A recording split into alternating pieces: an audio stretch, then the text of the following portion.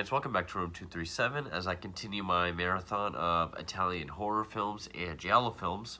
And for this, we're going back to one that I recently picked up and have not seen before. But it is another Lucio Fulci film, one I've known about for a long time, but have been unable to find until recently, and this is the Scorpion releasing. And I have to say, this one is as surprising as it is overlooked and underrated and underappreciated. And that is his 1984 Giallo Murder Rock, or Dance of Death, or Murder Rock Dance of Death. And yeah, it came out in 1984, and I could tell from, I didn't really know much about the plot at all going into this. Actually, I didn't even know it was really about dance students and dancing up until I saw the still on the back. And I thought, okay, it's like Suspiria meets Giallo, but it's actually more like Flashdance meets Giallo. I will have to say, this is very, very different for a Fulci film. I've heard people call this sleazy, but I didn't really get any sleaze out of this at all. In fact, this feels the closest, and I don't know if this was intentional or not, but the closest Fulci has ever got to an Argento Giallo, because this one is definitely more built on atmosphere, shots, tone, paranoia, just the overall look of the film rather than the bloodshed, which there's very little. In fact, even some of the deaths are rather merciful in this, especially considering since, was it 2 years prior, 1982, when New York Ripper came out, which has got to be Fulci's sleaziest, most brutal, mean-spirited Giallo, and one of the biggest Giallos of that kind in general. Mean-spirited, sleazy, bloody, brutal. So this one's like the total opposite. But I have to say, I really did enjoy it, and there's a lot of familiar faces in it too. The star of the film is Olga Karlatos, probably mispronounced that, as Candace. And of course, she was the woman from Fulci's Zombie, from the infamous Splinter in the Eye scene. We have Claudio Casanelli, who's been in several Giallos.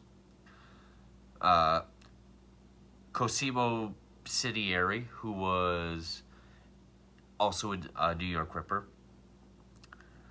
Greta Marie Fields, who I know her from Demons. She was the first person to get possessed in Demons, but I know she's been in a lot of other Italian films, and she's actually a very big voice dubbing actress as well. Christian Borromeo, he was the blonde lead teen in House on the Edge of the Park. He was in Tenebrae. He's also in this. Also, the young redheaded girl from House by the Cemetery, she's in this. Thank God it's that kid and not fucking Bob. Like, Bob's in enough movies. He was at the end of Demons. He's in A Blade in the Dark. I know he's in Manhattan Baby, but I don't have that one yet.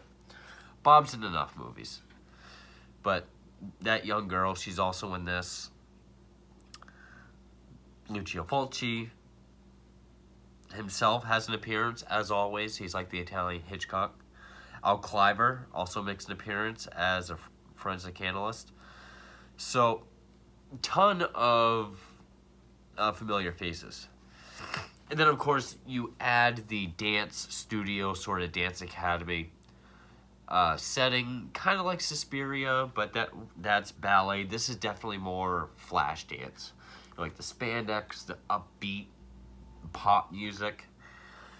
which the score, which was done by Keith Emerson, uh, I will say, even though the main song, the Paranoia song, does fit, I wasn't the biggest fan of that song, except for the very beginning, the opening notes of that song, and some of the score really helps the atmosphere. The story, one tiny aspect is similar to Lizard in a Woman's Skin, but overall, I thought the story and the reveal of the killer was fairly original and well done. And the way it was, not just the motive, but also how the characters found out, how they told us. I thought that worked well.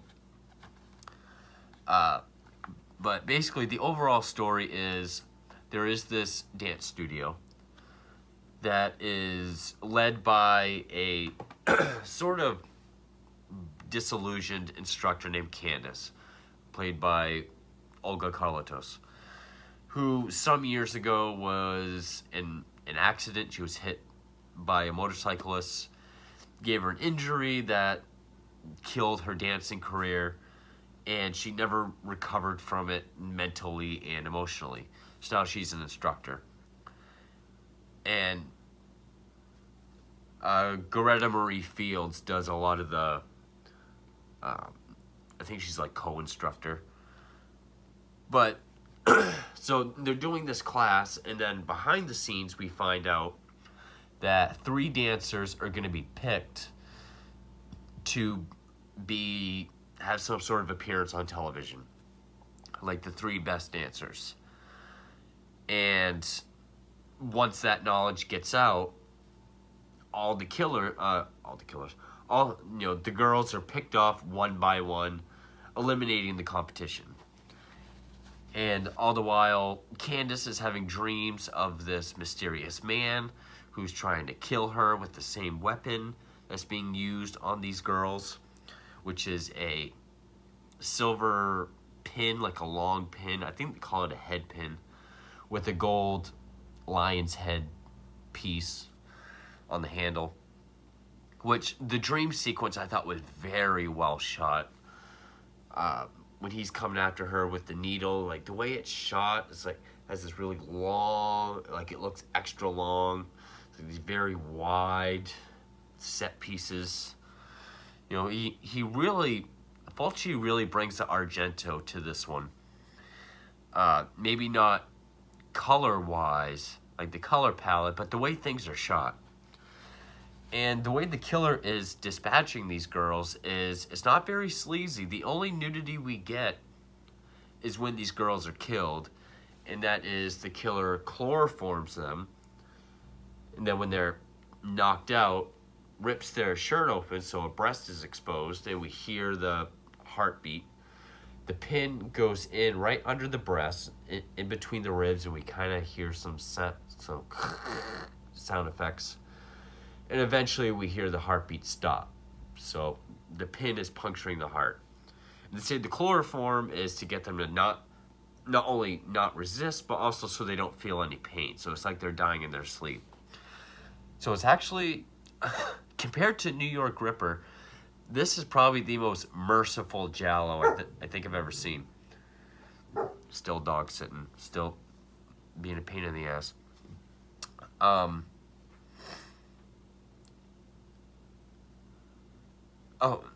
And I just noticed this on the back. Also known as the Demon is Loose and Slash Dance.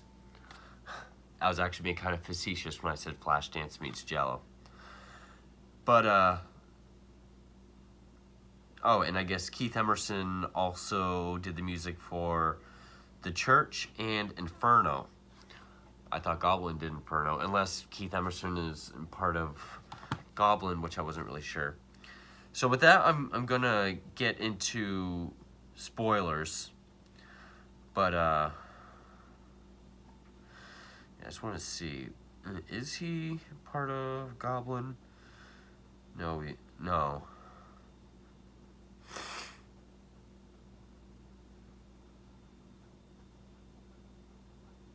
Founding member founding member of Emerson, Lake and Palmer. He's the Emerson of Emerson, Lake. I did not know that, so that's pretty cool. But anyway, so I'm gonna get into spoilers, but before I do, oh yeah, so the blonde kid from House on the Edge Park at Tenebrae, he's one of the dancers.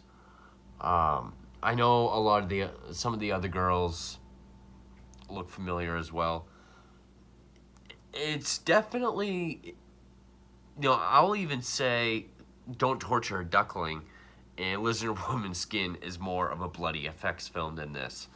So if that's what you're looking for Fulci, you're going to be disappointed. But if you want a really good, solid Giallo that really does feel more Argento inspired, this is definitely worth a look. And I'm not sure why, and maybe that's why it's so overlooked and you hardly ever hear anyone talk about this.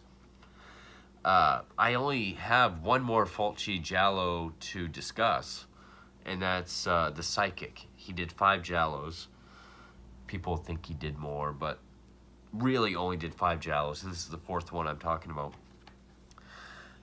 Which is kind of funny because Argento did his supernatural films, Suspiria and Inferno. People wanted him to do Giallo, and then he did Tenebrae, which is very mean-spirited and in-your-face and brutal. And then he did Phenomena, which is a blend of the two and not quite as brutal and sleazy. Fulci does New York Ripper, which is, I mean, you kind of feel like you need to shower after watching it. A lot of the deaths in that are just really horrific.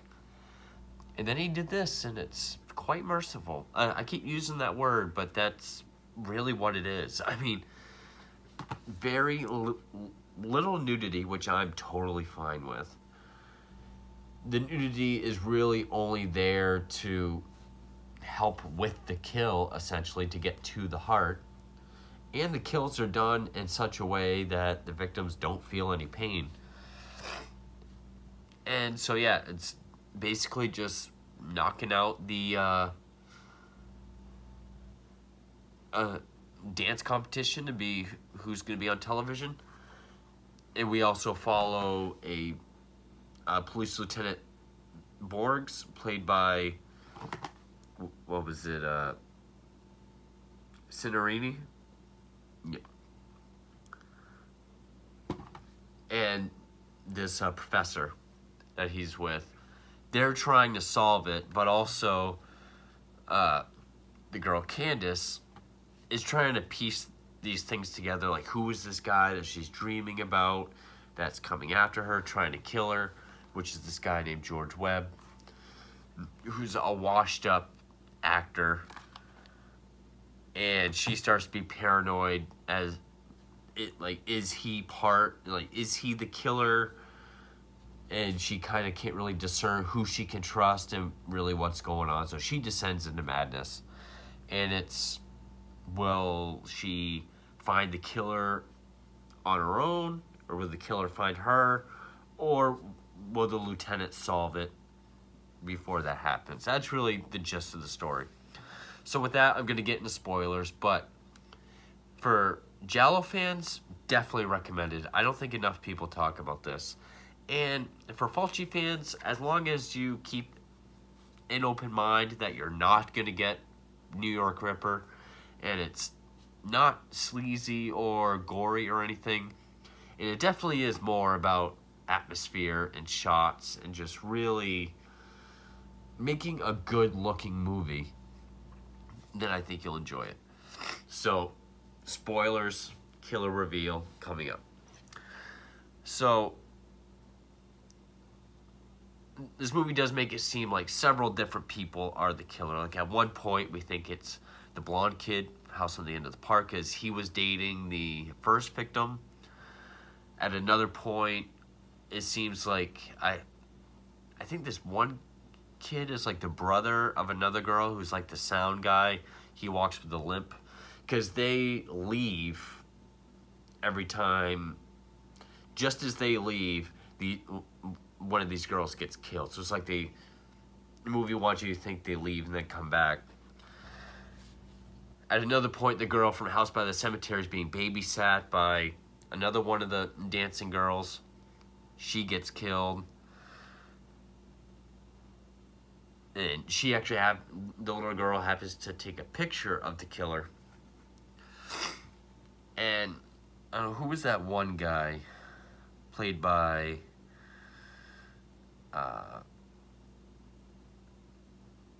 Dick something. Dick Gibson.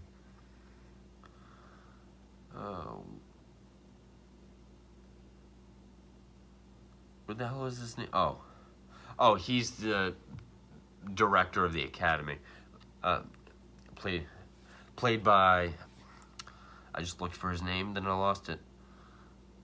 Claudio Casanelli. He goes to that little girl's apartment while she's being babysat. He leaves right after the murder, so it looks like he's the killer, but it turns out he went there just as the killer left and saw the body.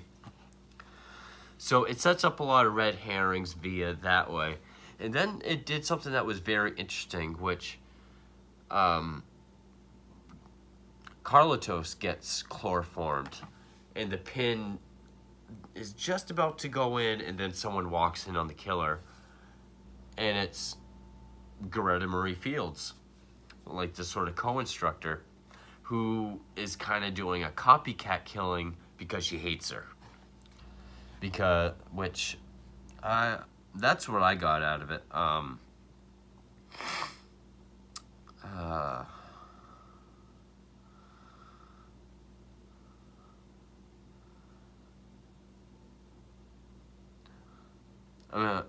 just kind of looking over the summary again to see if there was any small facts that I missed, but I'm pretty sure that's because when Fields is found out, she keeps saying, she's crying, saying, I hate her, but she can't bring herself to do it. So the way it revealed her, Fields, I was like, no way, she's the killer. But come to find, it's just someone trying to do a copycat killing. You know, to sort of cover it up, make it look like the actual killer did it. I was like, oh, there's a way to do a red herring that I haven't quite seen before. I thought that worked. And then the movie really wants you to think that this Weber guy, because Candace is at his apartment, finds the chloroform and pin in his drawer, and then leaves in a panic, and then he looks in his drawer and he's like, ah, shit. And he chases after her. And eventually he does meet up with Candace, and you know, he has like this evil look on his face. Come to find out, oh, and of course the lieutenant keeps hitting a dead end. But when they say that the wheelchair girl who was being babysat took a picture, it's just from here down, so they put it in the projector, and it's what we've already seen, just a black leather jacket. But he realized that the picture is backwards. So when he flips the slide over, he sees that the buttons are on the left side. So it's a woman's jacket. And that's before we see the last kill, because it kind of makes us want to think that that girl that has the brother is the killer, but then she gets killed. So during the final meeting between Weber and Candace, and we're supposed to think it's him, even though it showed us that the killer wears a woman's jacket. She reveals that she knew it was him the whole time. It wasn't this mysterious man in a dream that she dreamt about. Because they even have a conversation about how the mind cannot create faces that it hasn't seen in dreams. And that was the thing that kind of made me think of Lizard Woman's Skin. The fabrication of these dreams, sort of like as an alibi almost. So yeah, he wasn't a mysterious man in her dreams. He was the man from the hit and run on the motorcycle that injured her and killed her dancing career. And she killed these girls out of jealousy of their beauty, fame, talent, or their soon-to-come fame, their talent, and rising fame. She killed him out of jealousy, and it's something she'll never have. And she planted the evidence to pin it all on him as an act of revenge, frame him, and then ruin his life. He has the pin, and she kind of walks towards him and pulls herself into it, and she dies. And then that's when the lieutenant comes in. And I thought it was going to be a happy birthday to me type ending where they just walk in and it's over. Because Italian films do like to just end. But no, they do say, we know it's not you, even though it does look like he did it. And they said, when she came to us to say she found the evidence at your place, she described the head pin perfectly. Like when she described her dream of you killing her with the pin, she described the pin so perfectly, and it's never gone public. And the pin, I think the pin was left because one of the girls had a parakeet, and the pin was left in the parakeet. And she described it so perfectly that only the killer could know what it looked like, and that's how they knew. And also the picture that showed the jacket being a woman's jacket. So they knew it was her. And he does kind of confess that, you know, he did kill her hopes and dreams from the accident. And they just kind of lead him out of the building. And that's the end of the movie. So yeah, I thought it was fairly original. Have this dance academy and have this competition. The competition being wiped out. And I'm sure there's other Giallos that are kind of similar. I mean, this came out well after the genre had already really gone downhill. I mean, there were some that came out after this, like Lamberto Bava's Delirium. Even Argento's Opera, which is awesome. But, you know, I did like the story. I did like a lot of the red herring fake outs. Like with Greta Marie Fields, like when it shows her, but shows it's just going to be a copycat killing. I did think that the 80s synth pop